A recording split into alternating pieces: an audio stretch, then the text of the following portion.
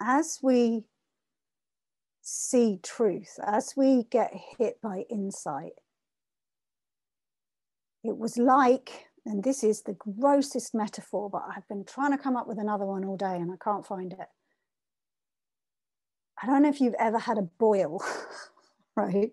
Or a really big painful spot, right? But if you've ever had a boil or an abscess, and the pressure just mounts and mounts and mounts and mounts inside this constricted space, and it's so painful and it's so intolerable and it's so awful.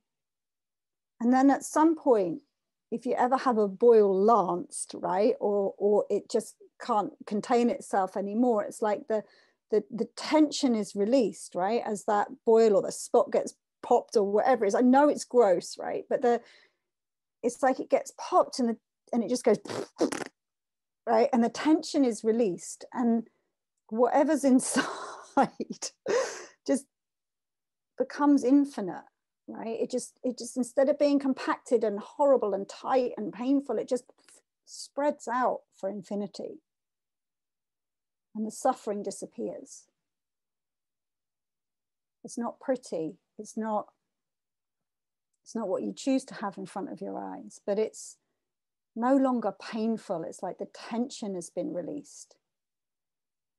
That's what insight does for us, and that's how change happens. Now, for me, the seeing of what I saw when I suddenly saw it, it's not even me creating this experience, it's just experience arising. That was what popped the boil. It won't be what pops the boil for you, right? It won't be, but that's the role of insight, when we suddenly see a deeper truth and all the pressure and the tension vanishes and it's just quiet.